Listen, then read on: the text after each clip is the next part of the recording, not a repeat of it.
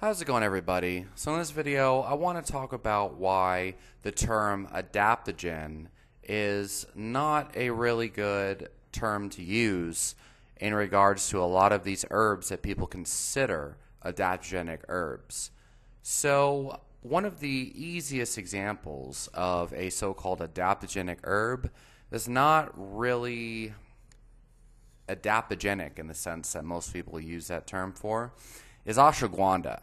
So ashwagandha, it doesn't matter what form ashwagandha is found in, whether it is the raw root powder, KSM 66 extract, the Shodan extract, or the, what was the other one? Sensorol, the Sensorol extract.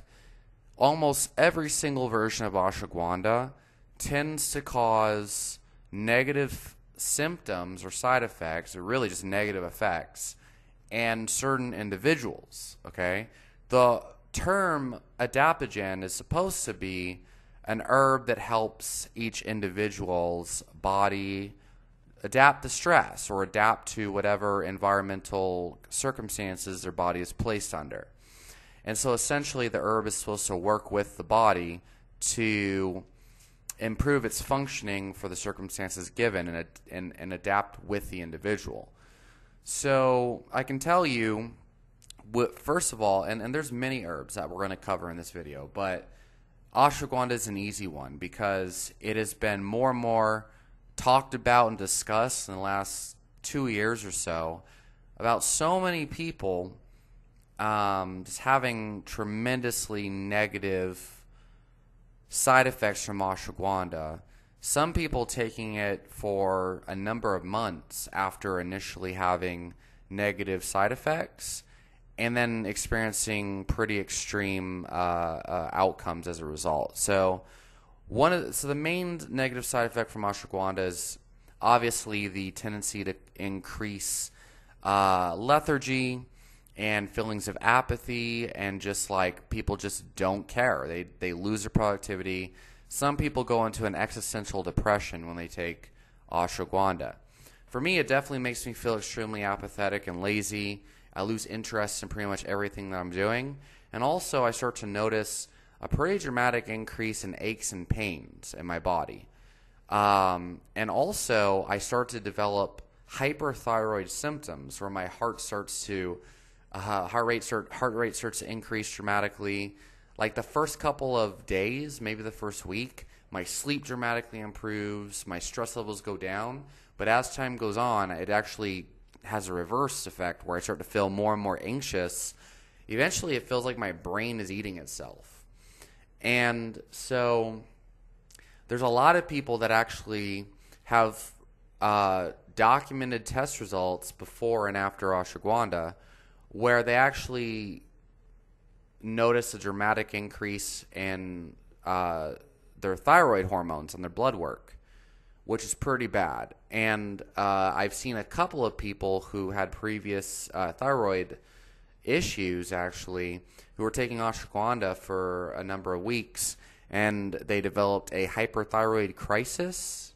I think that's the proper term for it, where they almost die, basically.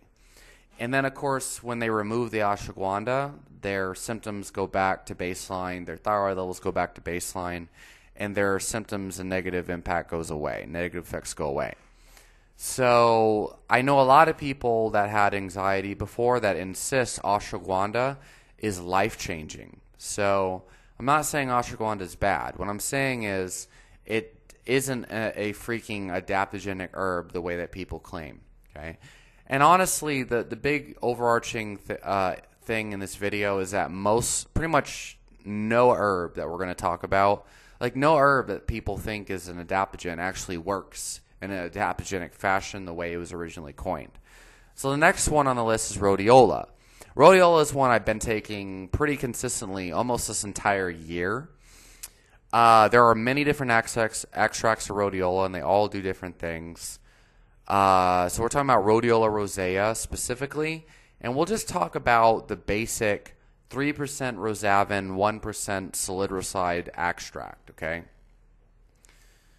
And so rhodiola for one, even if you take just a regular whole herb kind of powder or the regular, just a plain root, same as with ashwagandha, it doesn't matter the form you take it in, it still doesn't have uniform, like just general adaptogenic benefits for everybody, okay? So with rhodiola, this is the interesting thing. For most people, it can increase energy, it can increase mental well-being and cognition. That's definitely been my experience, but most people who take it over long term, what they notice is the first week, maybe the first month, when they first start taking it, has very profound increases in their energy and in your well-being and your mood and your ability to handle stress.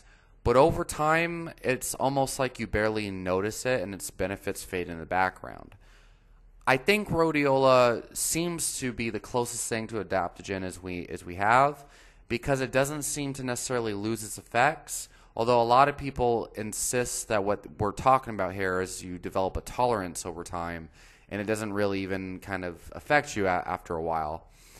But what could be happening is that when you first take it, it has such a profound impact or benefit because your body's dysregulated at baseline, and that significant benefit you feel at first, noticeable effects, is your body just like really sorting itself out. And then after a while, the reason you don't notice is because it's really just balanced your body out over time. Now, the thing you have to understand, though, is that rhodiola does not work this way for everyone. And also, the dose makes the poison. Rhodiola is generally seen as most effective in smaller doses, and the more you take, the more its effects change. For some people, it doesn't matter what dose they take. Rhodiola can actually put a lot of people directly to sleep, okay? Probably due to its impact on beta-endorphin release. For some people, they take a low dose for a while, and it just seems to boost their energy, or maybe they don't notice it at all. But then after a while, that low dose starts to make them feel sleepy and lethargic. Some people, rhodiola, for whatever reason, just makes them feel sleepy and lethargic, okay? So I actually notice when I take the just like the plain root, it actually makes me feel sleepy, if anything, and that's about it. So I don't know if that's supposed to be the adaptogenic qualities at play, but to me it just seemed like a pretty effective kind of cortisol-reducing, sleep-inducing, relaxing herb, right? No more adaptogenic than something like maybe, I don't know, skullcap or lemon balm, right? However, obviously something that relaxes you and reduces your stress that much to induce sleep every time can definitely improve energy levels and have all these effects that adaptogens claim to have over time, just by the nature of improving sleep quality. But it's just important to kind of throw out there that these herbs have mechanisms of action, and these mechanisms are not always like just clear cut and dry. Helps you adapt to stress, it's good for your adrenal fatigue, your HPA access, and whatever else. Especially when we're talking about like ashwagandha. Rhodiola, though, some people actually notice they feel extremely edgy and anxious when they take rhodiola, and it works like a stimulant for whatever reason. And the thing is, to have kind of like unpleasant effects, especially if you take it in low doses over a long term and those effects are still there or they get worse, to me that doesn't seem like it's helping the body adapt to stress. To me it's more like it just has effects that the herb has, and those effects may not actually be something you want to experience, and so therefore it's not this adaptogenic type of herb that everyone thinks it is, right? Okay, let's talk about another herb a lot of people insist is adaptogenic. Let's talk about Panax red ginseng. So Panax red ginseng, I made a number of videos about, or I mentioned here and there. Basically, a lot of people insist Panax red ginseng is this like panacea that just cures all ailments and like boosts the immune system, increases your body's ability to adapt to stress. It's an adaptogen.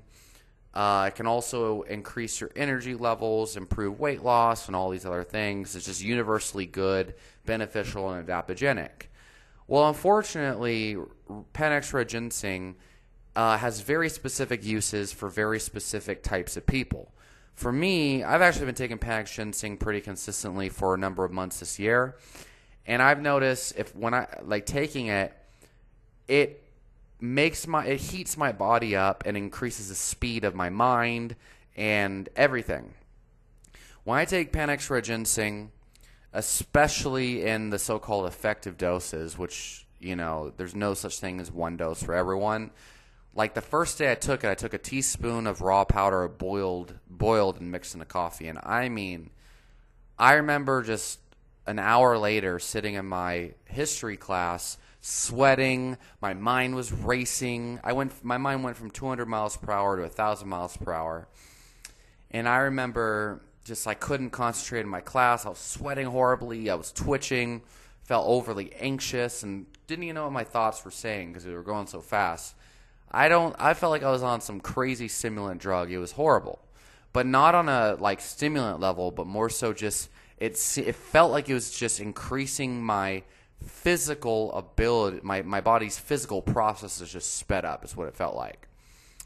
Now, there's a lot of things people say, oh, don't mix it with caffeine, whatever. Look, Panax red ginseng is not an adaptogen, okay? Usually in traditional medicine, where it's been used for thousands of years as part of a system of healing, it's prescribed for weak, fragile individuals, usually elderly individuals who are frail and need to improve their nourishment, or people who are eating a nutrient-deficient diet due to poverty, or they're overcoming a severe illness, or overcoming, overtraining syndrome, and usually people who are living in a colder climate, or during colder seasons of the year, or people who are experiencing kind of slow development of the mind or whatever. It is not meant for people who are just trying to adapt to stress, or they have already very stressful lifestyles, that very fast lifestyles, and they're trying to improve their body's resilience to stress. That's not it at all. It's very specific. Usually it's used to strengthen weak individuals who are slow and malnourished or what have you. They have a really poor, weak, pale constitution. However, then you have herbs like American ginseng. So American ginseng is a ginseng, just like Panax ginseng, only it's kind of like a sister ginseng in a way. American ginseng has all the same kind of benefits that are commonly associated with Panax ginseng. Increasing your immunity, increasing your energy levels, your body's ability to handle stress and sharpness of the mind, all of these things. However, the energetic qualities associated with American ginseng are the complete opposite of Panax. So Panax is very heating and yang and speeding up and aggressive and whatnot. American ginseng is more relaxing, it's more yin, it's more cooling, it's more moisturizing compared to Panax ginseng being more heating and drying, okay? When I take American ginseng, I feel more calm, I feel a little bit more at peace, my sleep dramatically improves, life feels slower and more concentrated. And it seems to balance me out not because it's an adaptogen, but because my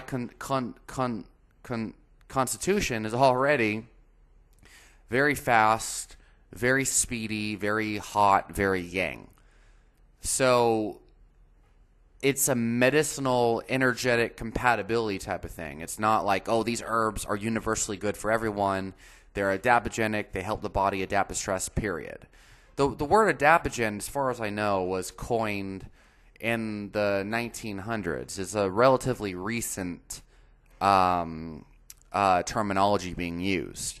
Whereas tonic herbs in the energetic systems of Chinese medicine has been used for thousands of years. I think looking at all herbs in regards to what are their overall energetic qualities, what do they generally kind of do for most people? What are the experiences most people have with them? And what am I trying to achieve personally? and then trying to use these herbs to kind of enhance the qualities that we're looking for and making sure they're in alignment with our energetics, right? So they don't cause side effects. So the point is, adaptogenic herbs, no matter which one we're talking about, there's not even Siberian ginseng, also known as Eleuthero, not really adaptogenic. I'm actually took a teaspoon of it. That's been my recent kind of shin bad or whatever, my recent routine or whatever. And it tends to make me a bit jittery, makes me really hungry, and makes me a bit drying. It does actually it does feel like a more milder version of Panax ginseng. Panax ginseng, I'm like, whoa! Siberian ginseng, I'm like, it's trending in that direction, but it's not as bad. American ginseng is definitely more of a calming, sinking thing. So yeah. If you look at the scientific literature, you'll see, in general, these herbs seem to impact stress, and they impact homeostasis, they impact immunity, but they're not all universally like, hey, you healthy, active, super aggressive, 18-year-old who is a professional athlete, you can take Panax red ginseng and expect the same, balancing effects that this frail 70-year-old, malnourished man who's recovering from the flu, you're both gonna experience the same kind of balancing qualities, even though we're at opposite ends of the spectrum. No, it's just not. It's a fantasy. That's what adaptogens are kind of, thought of doing. They don't do that at all. It's actually more so, hey, you have a certain energetic quality that your body's currently in, and you need an herb that helps it balance that out and fill your deficits. And that person does too, but they have completely different energetics and deficits than you have, and they need a different herbal routine and probably a different diet as well. So anyway, that's kind of the myth of adaptogens, I guess. Let me know in the comments what you think. Do you disagree with me? And if you do, let me know the points you disagree with and give me some supporting links or evidence. Tell me what I got wrong, and I'll talk to y'all next time.